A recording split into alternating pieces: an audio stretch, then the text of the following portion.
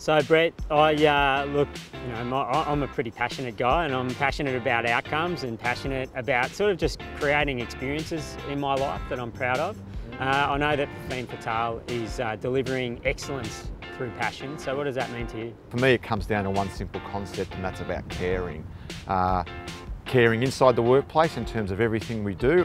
Anyone can complete a task, but if you deliver it, you complete it with passion and you deeply care about it, then that will shine through in everything you do. So that's what we try to achieve. That's the sort of culture we try to bring to life in TAL, is that people will see that passion, they will see that care, and that will come through in the experiences they have with us. But it also goes beyond TAL as well, in terms of the care that we have for the broader community and the broader profession that we work in. And a great example of that is the Female Excellence Advising Award, where that is an award which we deeply believe in, because we deeply believe in diversity as a core business attribute that adds real value to our profession and our business, and we care deeply about that award and its place in the advice community.